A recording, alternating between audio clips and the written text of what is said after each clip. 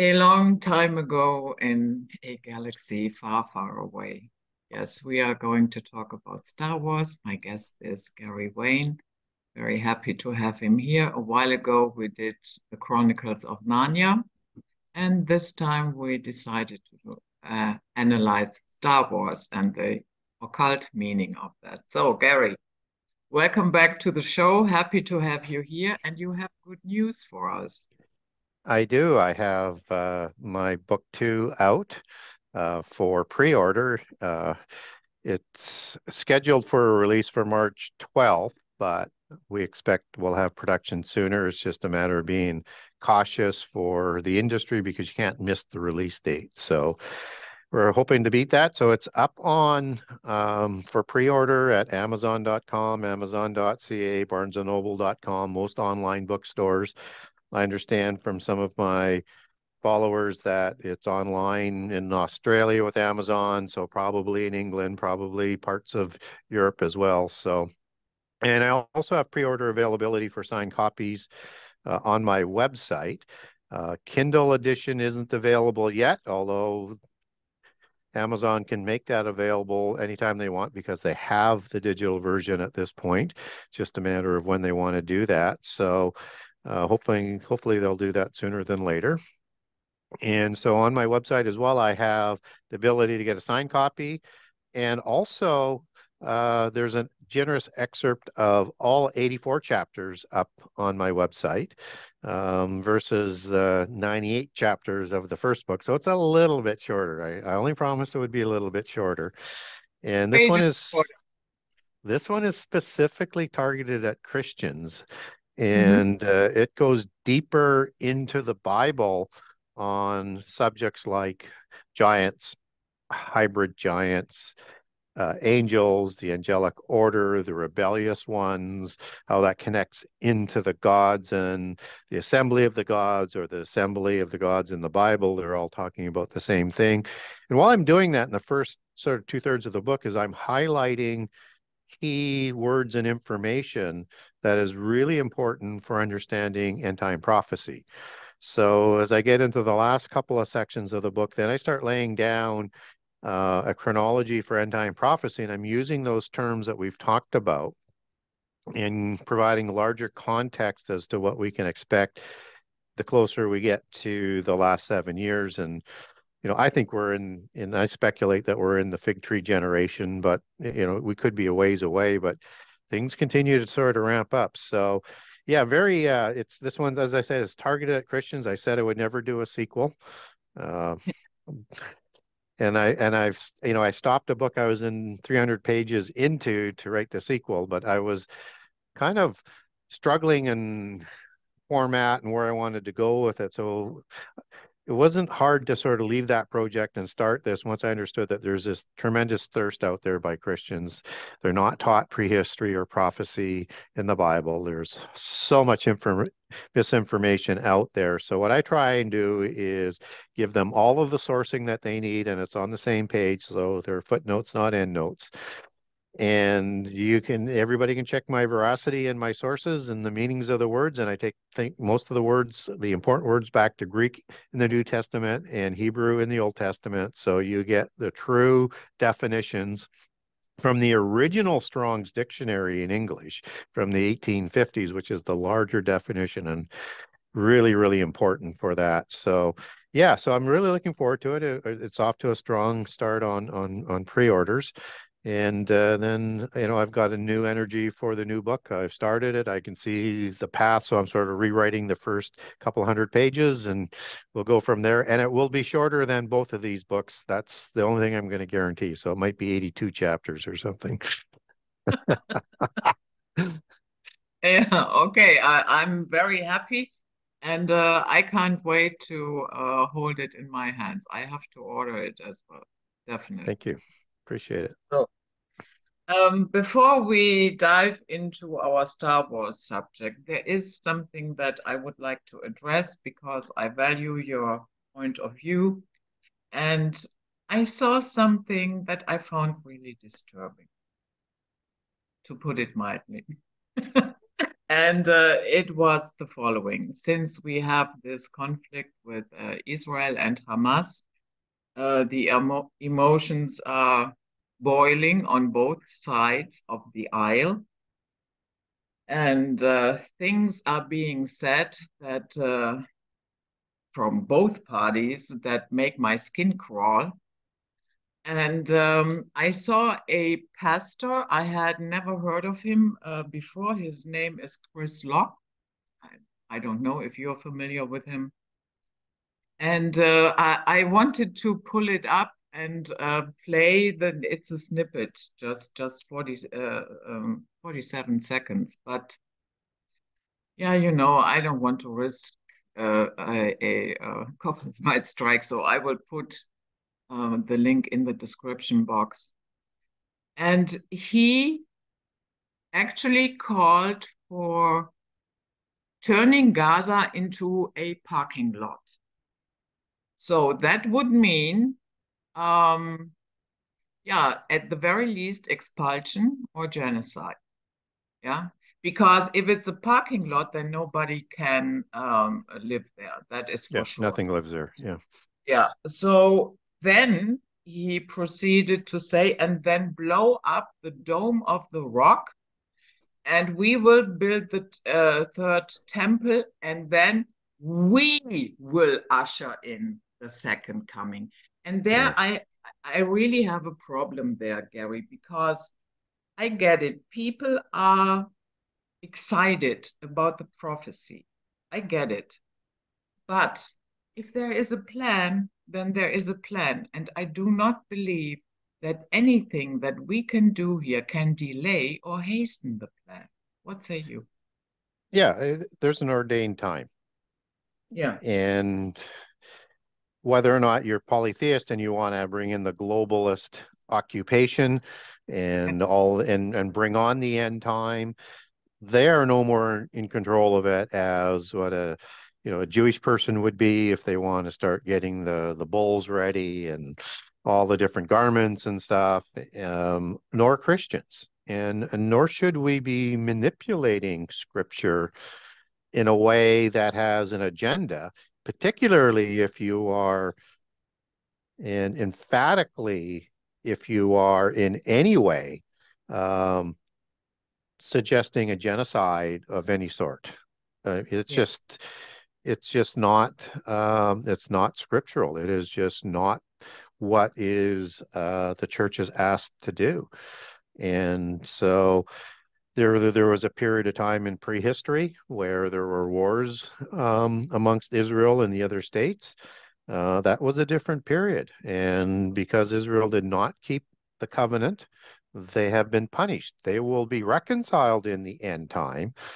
But again, it's not on their timetable, it's on God's timetable. And there is a specific generation, but you can't speed it up. And there is a specific chronology of events that one of the things that really concerns me about Christians is how they ignore the chronology they've been provided by Jesus and then try and reinvent everything he says, manipulate what they say, and ignore what he says, and try and come up with all sorts of reimagined ways of understanding end time prophecy. So I fully disagree with that. And I know in the church we want to be respectful. But the problem is if as a Christian you are superseding the chronology that we've been provided and you get it wrong, you lose your Yeah. credibility. So we don't do anybody any good by getting out there saying extremist things, doing extremist things. We need to be modeling and trying to sort of accurately sort of describe where we are. And I think we are in the fig tree generation, but there's a lot of things that have to happen before you can get into the millennium. And we don't have control over that time frame. And anything that you're doing to try and do that is antithetical to what's written in scripture. Yeah. So I I rebuke that. I just don't won't I mean, I disagree in the fullest of ways, and I understand people can interpret things the way that they want. I just don't think that that's how the Bible works. And So we should be very aghast what happened with Israel. That is absolutely unforgivable. And they're sworn to wipe Israel from the earth. Hamas is, which is part of the ancient oath to do that. And the people of the Palestinians, ancient Philistines, were part of that oath, as Psalms 83 talks about. So our Tyr, which is also sort of perhaps connected to the Hezbollah bloodline, or at least spiritual nature to their blood oath, and there's many nations around Israel. So I would encourage people to read Psalms 83. That's that transgenerational oath to wipe Israel from the face of the earth that emanates from violating the Holy Covenant. They're not going to be wiped from the face of the earth, but they're part of that consequences for violating it, but they will also be saved in the last 3.5 years. So we can't write them off as an obsolete people that will never be brought back into the covenant. And that's what book 3 that I'm writing is about. So I would also say that Israel, and I don't think it is their intent to wipe Hamas from the face of the earth in terms of all of the Palestinians. But what I would say to Palestinians, you need to throw off that type of constitutional oath that Hamas has to not accept peace. Israel is not occupying the Gaza Strip. They left in 2006, haven't returned. There's been skirmishes. You can have a country and part of the world order anytime that you want, and you can negotiate that. And I would suggest that you do that, whether it's exactly where you want it to be. It has to be better than perpetual war. And so, again, that doesn't mean Israel can wipe the Palestinians from the face of the earth. I think they have full permission to ensure Hamas is out, although you never really destroy that ideology. As we see, it just keeps popping up in all sorts of different formats. But at some point in time, the Palestinians have to take accountability on themselves to say, we control what we do. Mm. And you can't, after negotiating a peace like you did 3 times before, walk away. You have to become part of civilized society. And what that means is a sort of a rules-based society. Not that I'm trying to promote the rules-based globalist order that the Yeah. Europeans like to talk about, or people like Obama or Biden like to talk about. But there has to be a way of getting along in this world. Otherwise, we are going to destroy ourselves from the face of the earth. And that's just unacceptable. And thinking that you can impose a supremacist ideology on anybody is the ultimate supremacist that is far more evil beyond white supremacy or black supremacy or whatever supremacy that people are promoting. It's just not acceptable. And that means, just as the Roman Church tried to do, to impose its view on people, just as Islam is trying to do, impose its view, like all the fascist, tyrannical organizations throughout history try and do, you can't do that. Christianity is a choice. You have to choose to become Christians, and you can choose not to. And we are led to try and be role models to encourage people to become Christians, but we can't force it on them. Nobody can. No. And so things are going to play out the way they're going to play out, and Christians should stay in our lanes, and we should counsel and role model. That's it. Yeah. That's what we're here to do. Yeah, I totally agree. I'm so happy that you said that because I saw this video and I thought I have to ask Gary about this because Yeah. this doesn't feel right in any way, shape, or Yep. form. Because, and the audience is totally over the moon. And I thought, are you even listening what he is saying? Yeah. That doesn't the penny drop?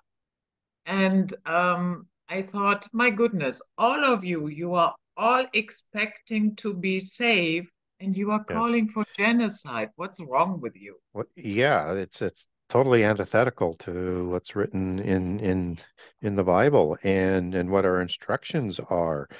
The trouble is that Christians tend to try and leave the interpretation, the understanding, the knowledge of the Bible up to a very select number of people who lead the churches. And those ministers and priests and teachers, they do not teach prehistory and they do not teach prophecy.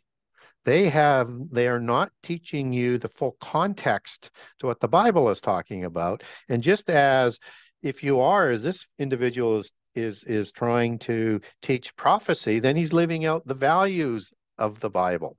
You put everything around what Jesus said in the Bible, not vice versa, and things fall into place, and you won't be trying to help Jesus bring on something. He's Alpha Omega from a Christian perspective, as God is. We can't help him. We can only ask to be part of what can we do to help encourage people to turn to you. But there's a book of life, and everybody has an opportunity to have their names left in the book of life or be blotted out. That's the free choice that we're all here to make. And for people who are not Christians, I encourage you to only try and learn, understand why you believe what you believe, give the Christian Bible a look, the whole Bible, Old and New Testament, and decide for yourself. Hmm. And understand But that can no you decision is still a decision. yeah, but can you understand if people see that they feel appalled Yeah, and they ought to. It should just be totally foreign to your whole spirituality and resonatra. I mean, it's just we're not here for revenge. yeah, We're yeah, here to try and save ourselves. yeah, yeah, And hopefully a few other people with us that we can sort of, communicate to that, they'll make a choice for salvation as well. But you have to understand that the whole world's not going to believe in Christianity. hmm, hmm, You can never get 100%. You just cannot. So is there a time in the future where Jesus is going to reign from biblical prophetic? Yeah, he will. And it'll be a time where, the world has almost destroyed itself and he comes back to stop that. And that it's going to be completely sort of as a comparative to, let's say, the 6,000 years or more before on that reign, and people are going to see how it ought to be. But what's interesting at that for humans versus the fallen angels is that just as the angels rebelled and they knew God intimately, and humans need to choose God and Jesus by faith, at the end of the millennium, when Satan is released, humans rebel again. We are no hmm, better than the fallen angels. And that millennium is set not only as a comparative to the history before, but to humble humans that we're no better than the fallen ones. In fact, um, you could probably make a good argument who does more horrible things, angels or humans on the fallen side. So you are what you do and what you say. And it's more what you do than what you say, but they should be in harmony if you are doing yeah, what you believe. So yeah, exactly. So now Star Wars. yeah. Um, I tried to figure out if I could find something that says George Lucas is part of a secret society or whatever. And I couldn't find anything that verifies it very clearly. There is not a lot out there, but what I found, there are a lot of fan sites about Star Wars, of course. And people are saying that he fashioned the Jedi after the Knights Templar. Would you agree with that? Oh yes, I would definitely agree with that as part of the allegory. There's a few layers in there on that. So it's defined whether or not he is a secret society member. That information doesn't seem to be there. Mhm. That's not uncommon though in Hollywood, where the knowledge is provided by the secret societies, the Rosicrucians in particular, to provide that knowledge for skilled writers and directors and producers to put out their uh, belief system and history and in all sorts of genres, whether it's horror movies, whether or not it is in ancient history or it's in science fiction. So it's not unusual that that information is being provided and that they do get some learning at a lower level, but they're looking for skilled people to be able to do this and then have a promise to for future generations, if they're not of the bloodlines, to intermarry, have their children intermarry, and have a larger position down the road. So the question was, were they based on the Knights Templar? And certainly, in part that they were. So, the Jedi monks are warrior monks. Mm, Templars are warrior monks. Templars were at the adept level polytheists, and they had mhm, a superficial camouflage for all the people who were part of the Templar Order that weren't adepts or grandmasters. They were, as long as you believed in God or a God, just like Freemasonry, you can be part of that organization. It's just at the adept level do you become priests and wizards. And that just as those individuals are uh,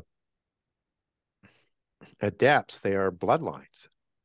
They are royal bloodlines. So if you look at the founders of the Knights Templar, for example, you have Anjou, who is an unlisted member, but like the Sinclairs, St. Clairs, they are part of the creation of them, and the Anjou actually um, will produce the bloodlines for the King of Jerusalem title. De Bouillon would be of that bloodline, Baldwin the First, but the official crowning in 1118 would be the official King of Jerusalem title from the scioned or grafted in Benjamite bloodline, because Joshua awarded Jerusalem to Benjamite. And so the movie The Kingdom of Heaven that Hollywood put out will give you a lot of that bloodlines and allegories, but they are also royal bloodlines. And so you have the Anjou of the creation of the Knights Templar, de Bouillon and de Payon, as familial descendants from Dagobert of the Merovingian bloodline. And of course, they take their bloodlines back to giants and also to King David as well.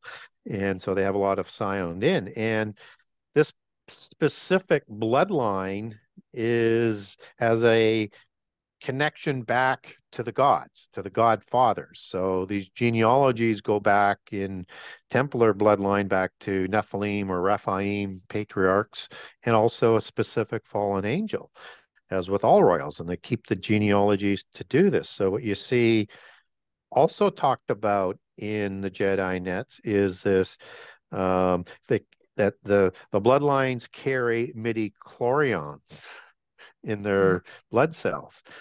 So like an Rh negative or like a gene, however you want to allegorize that, or both, just as there's the Albie gens, the Julia gens, the Elvin gens, all sorts of gens of these genealogical trees that they set up to track that. And that um, this permits them the ability in with those midi-chlorians to have contact with these universal invisible forces, the dark force or the good force.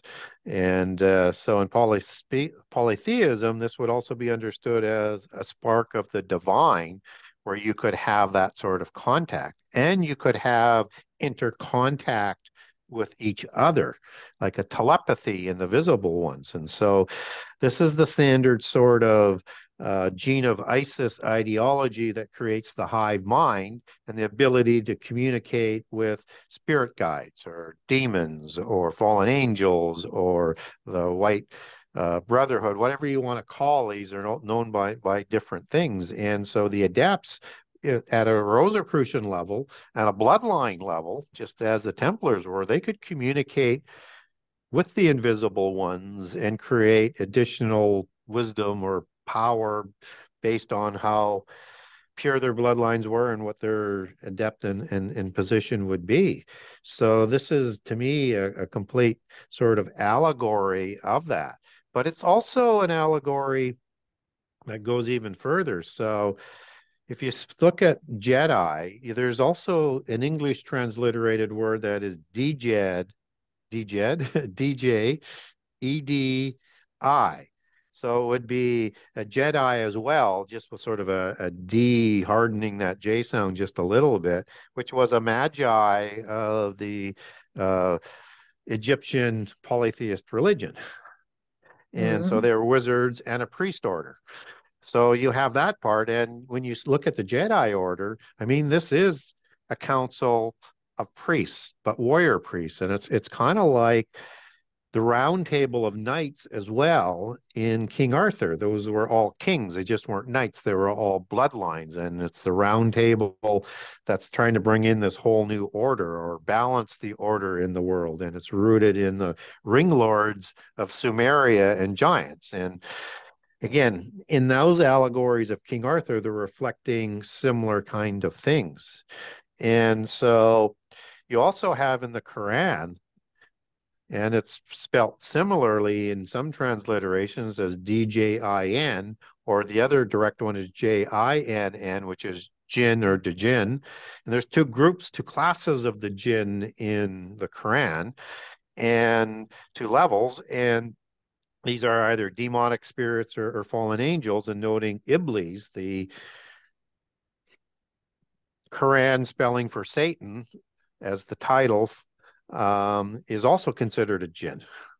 So Mm. again, he's obviously an angel, but there's also evil demonic spirits that's sort of reflected in the genies, which is jinn is the etymological root for genie, as we understand, like in the uh, The TV show. Alibaba and the 40 Thieves and whatever else, all those Arabic, uh, fairy tales, so to speak. And And was a genie I Dream in of the TV Jeannie. show with an astronaut.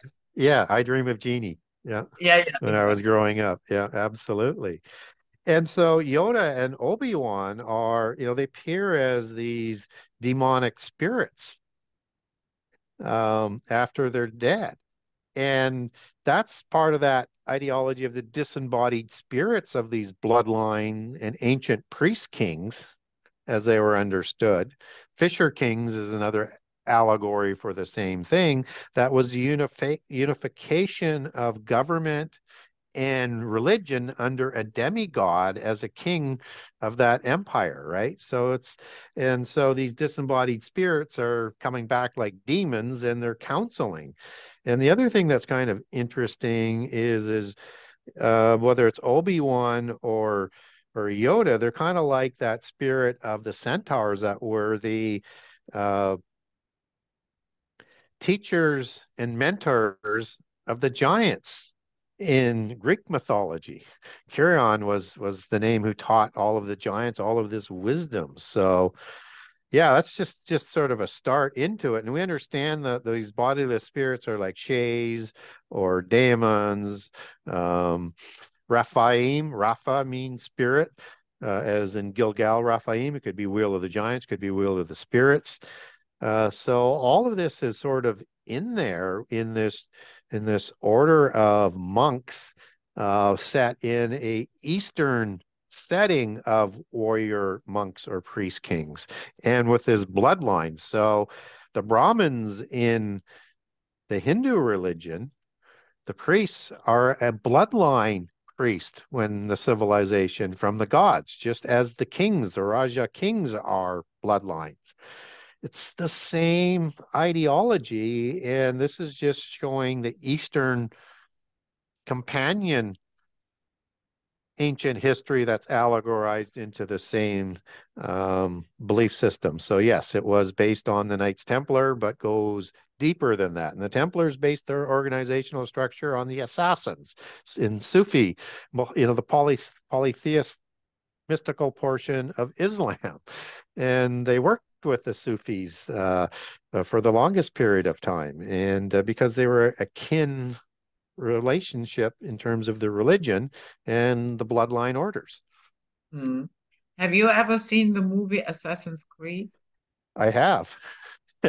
What do you make of that story that the assassins are actually, yeah, the enemies of the Knights Templar?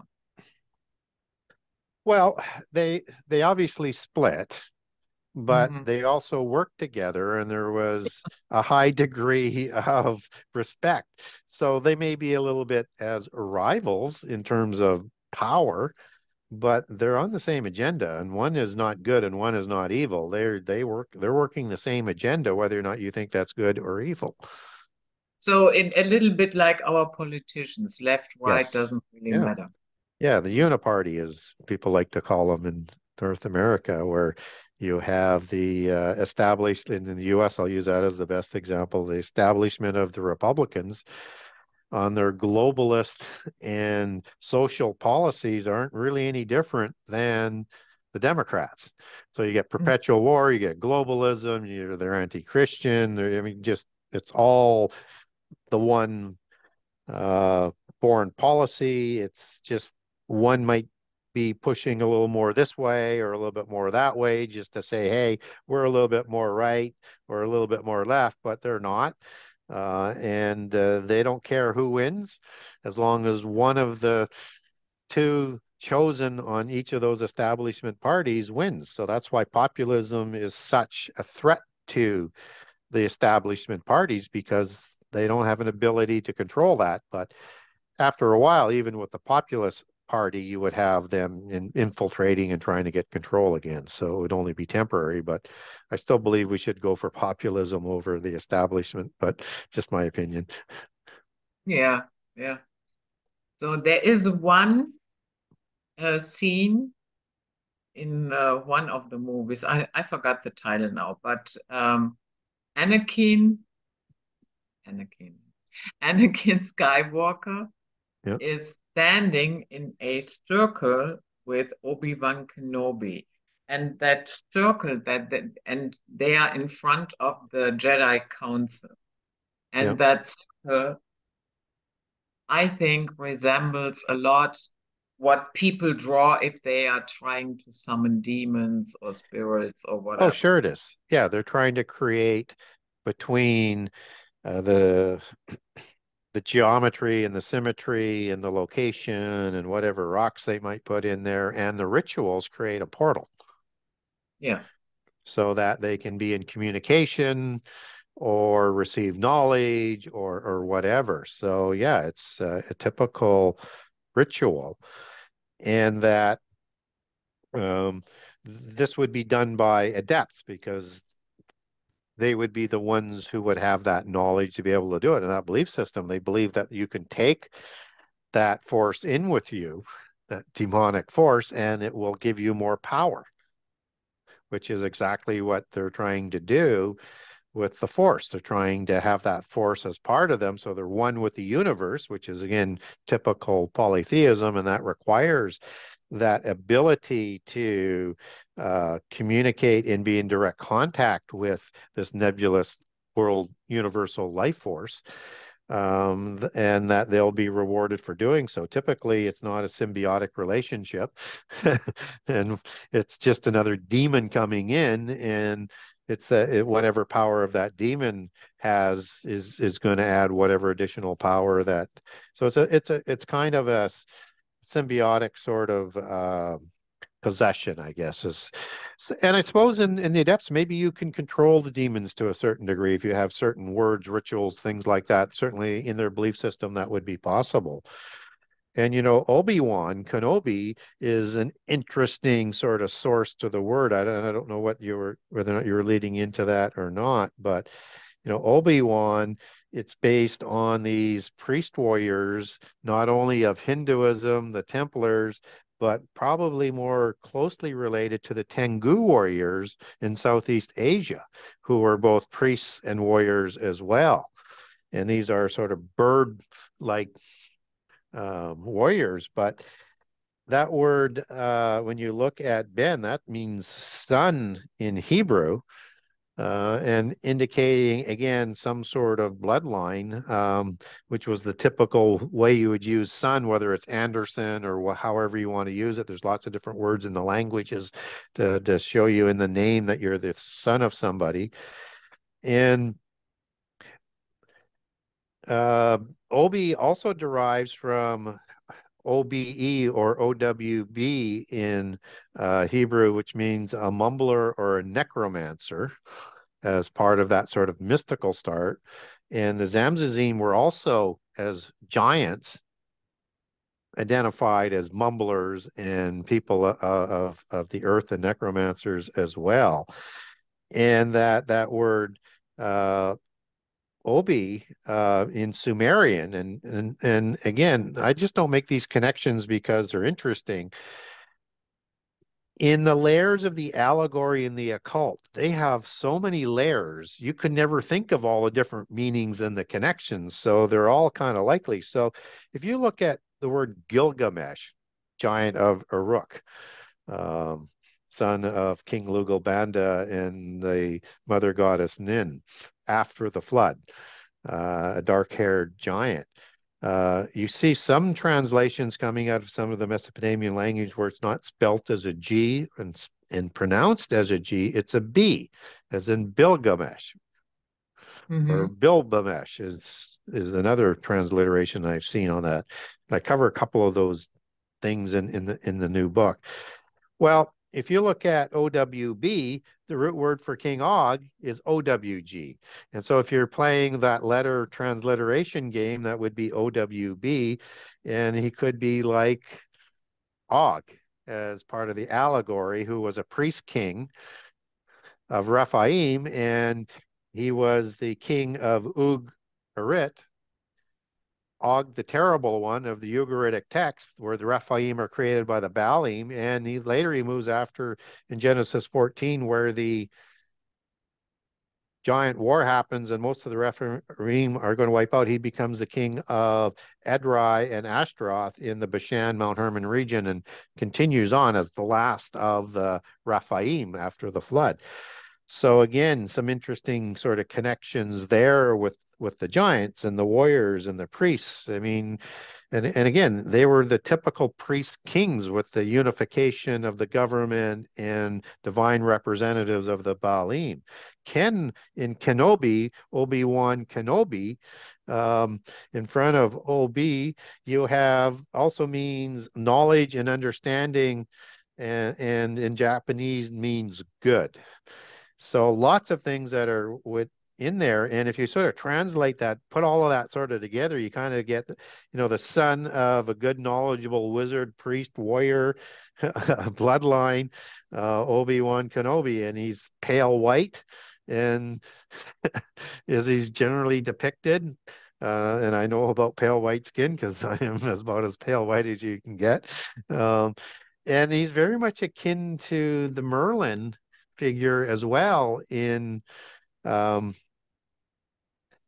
of the Round Table and King Arthur. And again, he's of a bloodline of the Druidic bloodline priests in that sort of understanding, and a wizard, right? So he's like the Atlantean wizards. And just as you have an allegory that's woven into the Knights of the Round Table, that is the old Atlantean ruling council and their religion of wizards that were part of that hierarchy. It's the same sort of allegory that's being woven into the Jedi here with Obi Wan-Kenobi. Mm-hmm. Yeah. I found somebody else. He dug up the following connection as well. I'm not saying yours are wrong. I'm just adding something to Yeah, it. And Obi is in Nigeria, I guess. What is the language called? Imbo. I forgot that. Anyway, it's being talked in eastern and the southern part of Nigeria. And that word means heart, Obi. So, and the one, he tracked that down to diminishing. So, diminishing heart. I, interesting. I thought, yeah, and you know, then adding everything to that you just explained. Yeah, I don't see him as this wonderful character either. And but also Anakin, that is a dead giveaway. It's a Yeah. nod to Anakim, yeah, the giant race. Yeah, or in the Anak, the Anugi as they're called in Sumerian, and these are giants. And Anakim is um, um, excuse me, he is it, the Skywalker is the word I was looking for there. Anakin Skywalker, which now also, the stars, the gods. It's a Star Wars, angelic wars, visible wars, invisible ones, all has that sort of connection. So yeah, Anakin is without a doubt um, one of the dark giants as an allegory, as you have that coming out of prehistory, just as they have good giants in prehistory. It's like the white hats and the dark hats, as people might know them today, when they're talking about secret societies. You had, white witches and evil witches. You had black magic and white magic. It's the typical sort of dualism. They're all working towards the same goal. Mm. They just, some may have humankind's interest a little bit more at heart, as with the white hats, as people like to say, but they're still trying to do the same thing. So ultimately, it's going to be the same issue. And Luke, his son, I mean, he's Luke Skywalker as well, right? And if you look where that comes right out of Norse mythology as Loki, the sky traveler. And Loki was a cunning trickster, and he had a changeling capability. As it Mm. goes along with that shapeshifter capability, that trickster spirit is part of that bringing in of that trickster spirit. There's demonic trickster spirits, and then there's fallen angels or gods that have a trickster spirit. So they provide different levels of powers that would sort of go with it. So, and Loki is a giant son of another giant, Farboti, if I've pronounced that right, that was adopted by the chief god Odin. And Odin is the bloodline of Rollo and the bloodline of the St. Clairs and the St. Clairs. We go back into the Knights Templar as one of the unnamed founders, and the St. Clairs are the descendants who create Freemasonry after the fall of the Knights Templar in England.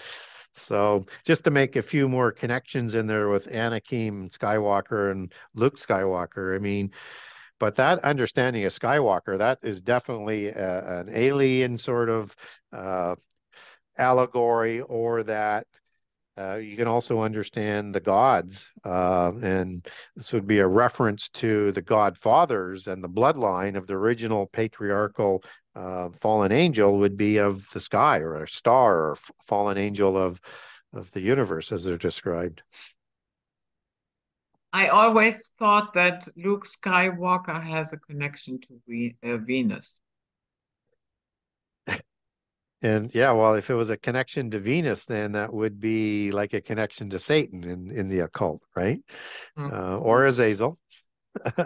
Yeah, Yeah. exactly. So, or somebody like that, as a morning or an evening star. So, and part of the seven wandering stars, Yeah. part of the seven gods that are represented. So, yeah, I never thought of that.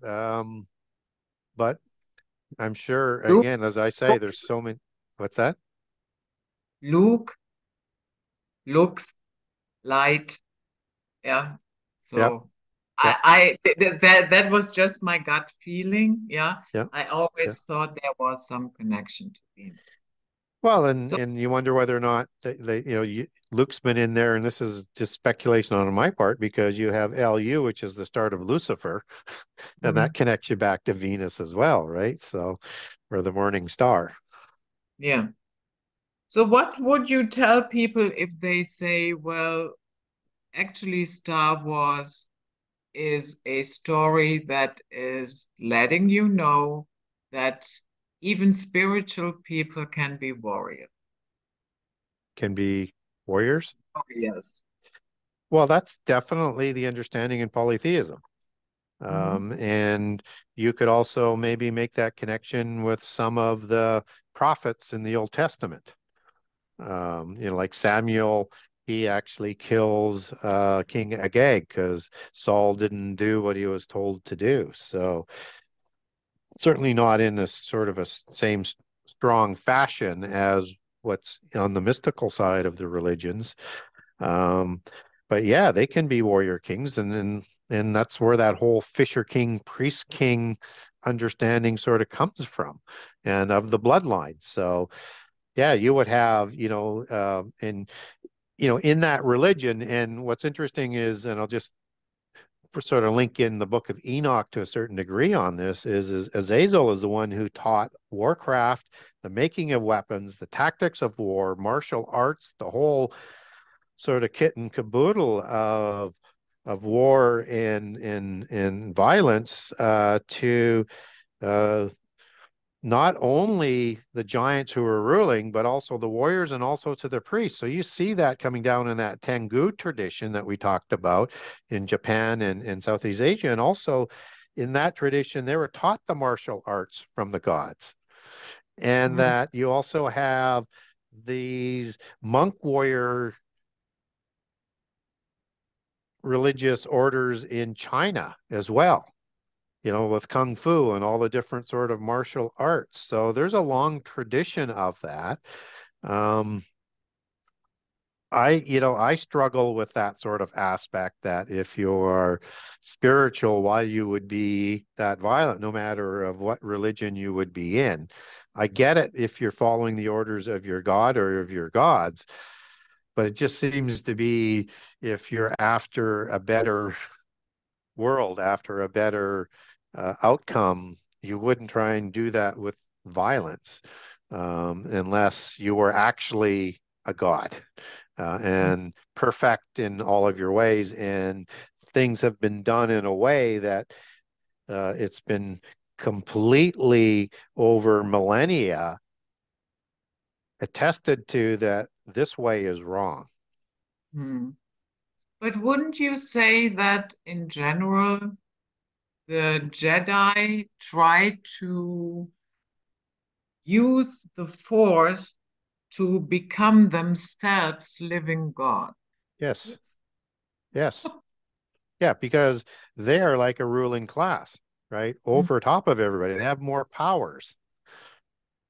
Yeah. And if they had absolute power, that would probably be abused. So yeah, it's there. It's that classification from all of the mundane humans that are in Star Wars that this is a demigod group who only wants people to rule over and tell them what to do and to let them do what they want to do. So that's why it's important to understand that they also bring in some of the royal bloodlines that work in harmony with that. Because again, that's that hierarchical ancient order where you have the kings and the queens that are bloodlines and the warrior priest class or the priests that are of the same kind of bloodline. So again, with the Tengu or the Brahmins, where the bloodlines come from the same gods, just for specific roles within ruling over the mundane humans. Mm. So Yeah. same agenda, maybe a little bit nicer to humans, but not much. Then Are there certain degrees of misery? probably. I would not want to learn all of them, but I presume there is. Yeah. So with Anakin, the other interesting thing is, of course, he turned into Darth Vader. Yes. And the word Darth, do you think that is a nod towards Kaballah, where you have in the so-called Tree of Life Yeah. the Da'ath? Yeah. Yeah, I Yeah. think it is. Yep. And anything, there again, there's a dualism in mysticism. There's dark and there's light. and this is one of the Dark Lords as well. And again, within that belief system, it would be, I mean, they're still working towards the same goals and everything, but they have different rituals, different ways of doing things. And so, yeah, he is the Dark or the Father Lord. I mean, you could translate that either way. And I think in Kabbalism, they show some of that dark side in Kabbalism, from how they try and look into the future is part of that sort of dark side of Kabbalism. So yeah, I think there's a connection there. Yeah. Hmm. Yeah. There is a interesting video on YouTube where somebody goes deep into the so-called tree of life and explains that it's actually a tree of death.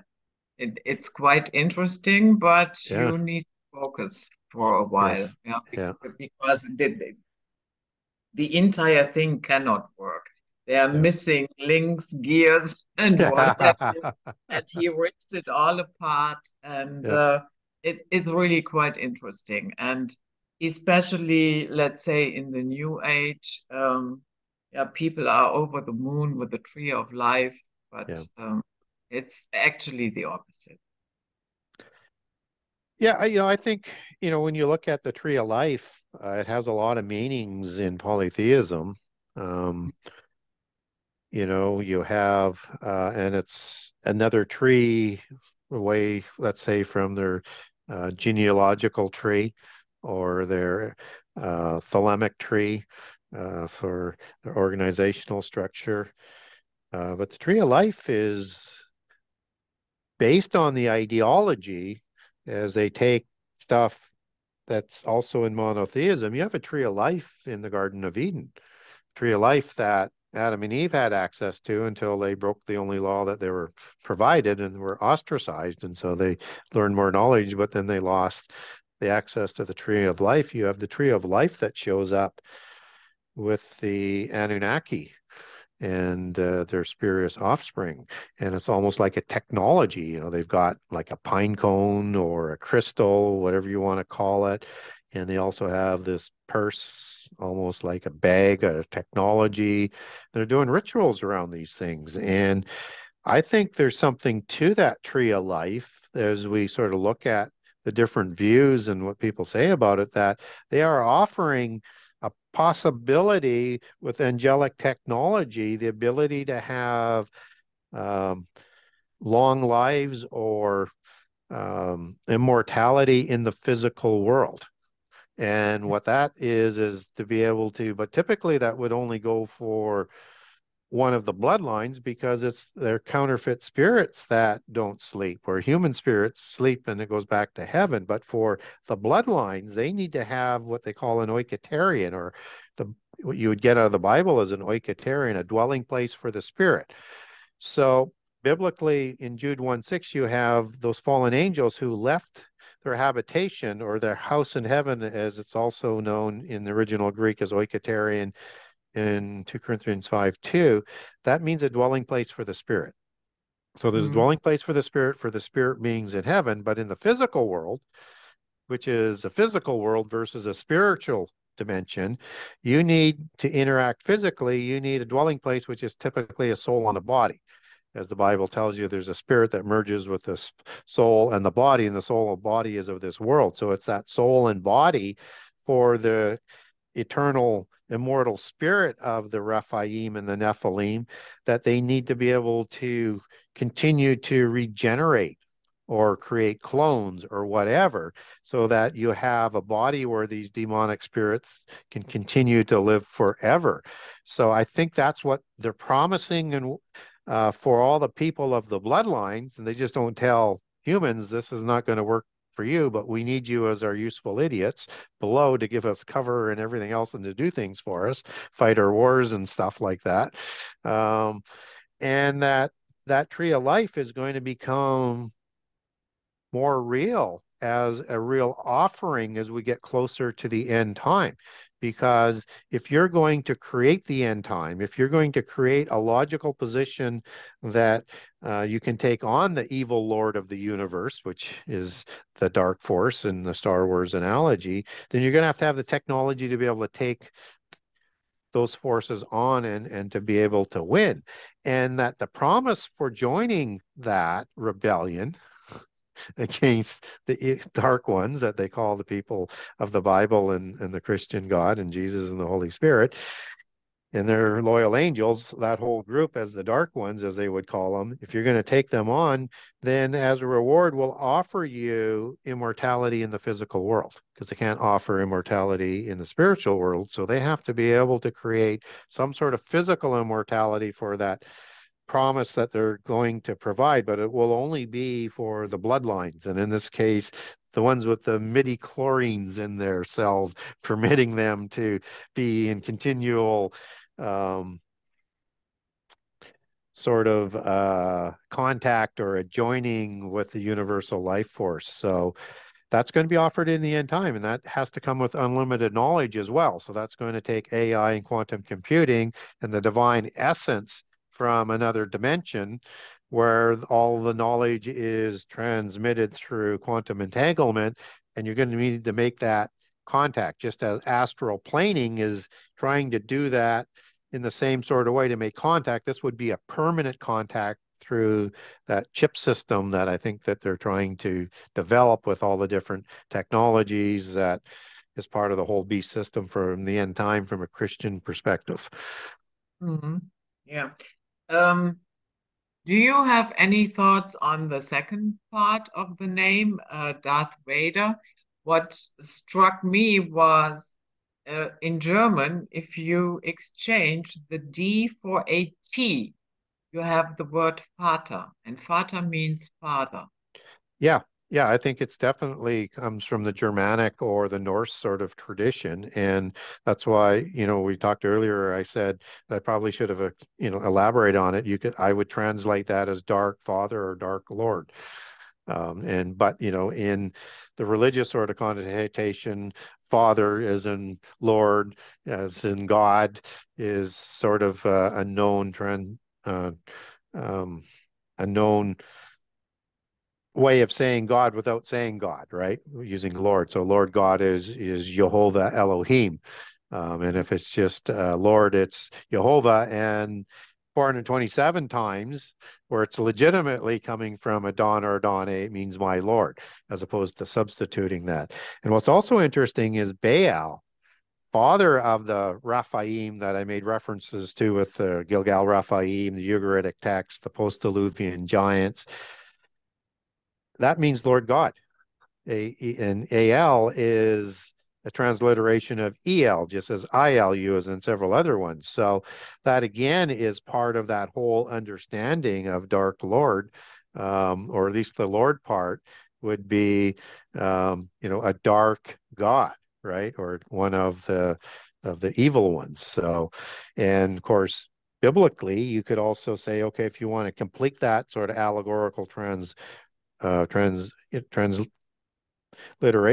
it would be the evil god of the Bible that they're calling the Dark Lord, just as the Dark Lord in Doctor Strange is the evil one of the universe, and the ones with the similar religion as in Star Wars, they're trying to win the Earth as a realm on their own through a treaty, through the war, where they don't have to be under the rules of this dark, evil Lord of the universe and his followers.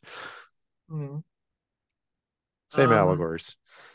So, in preparation for this interview, I watched all Star Wars movies, which I actually did not enjoy. That's But a that's lot at one time. yeah, no, not.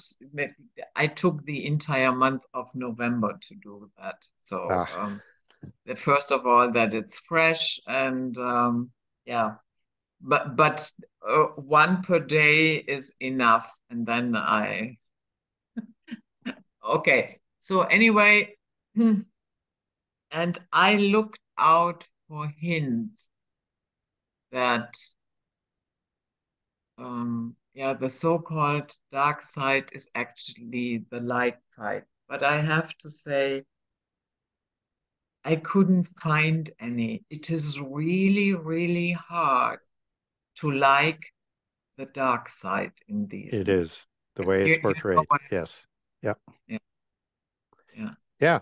Because they look at the dark side in the macro dualism versus within the religion, that the God of the Bible is evil and everybody who follows them are evil and that they are the children of light. So just as Christians depict the dark side as the rebellious angels, their spirits offspring, polytheist religions as totally evil, it's this absolute inverse of each other. And so um, and again, we call ourselves the children of light. Um, and that's why I encourage people to learn as much as they can and make your decision. And we won't know likely in our lifetime whether or not we chose correctly or not, but that choice is going to be important. Hmm. Yeah. And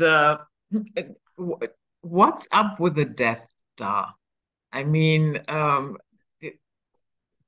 I cannot imagine a a the true creator just willy-nilly, um, you know, shooting up entire planets. That Well, is.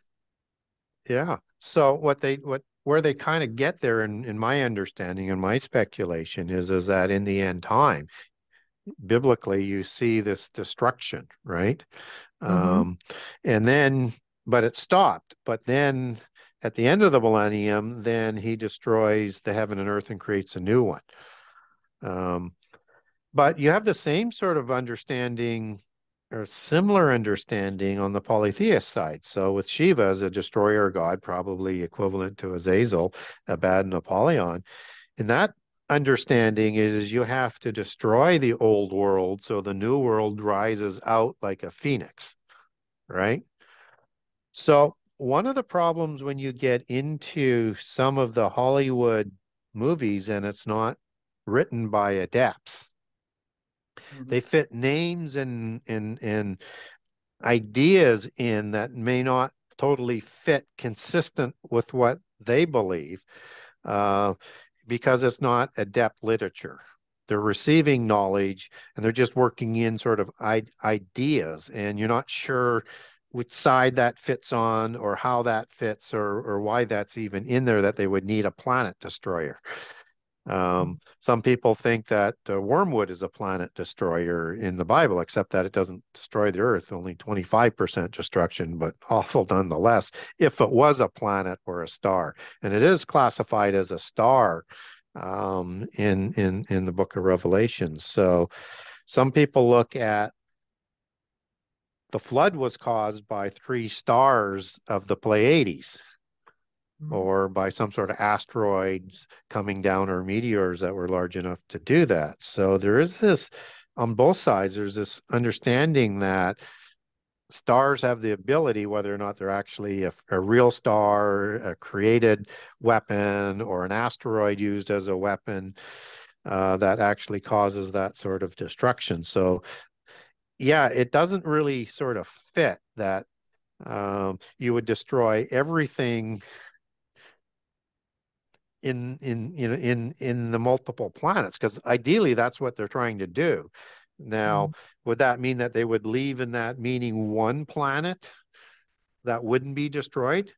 Perhaps. And maybe again, that's sort of that inverse sort of allegory that that's the realm both sides are trying to win. Just one planet where you can, I don't know, it just to me, you're absolutely bang on. I've wrestled with that allegory many times and you just sort of churn over it, but I'm not an adept. And I'm sure the adepts approved it and they would understand the application and the meaning. I'm not so sure Lucas would have understood it or any of the other writers, but it certainly has a high level meaning for sure. Yeah. And circling back once again to Darth Vader, uh, he has this breastplate, Yeah. And on it are Hebrew letters. Oh, I never noticed the Hebrew letters. Yeah, this was the public hour. For full access of the entire interview, please join our Patreon community. Thank you.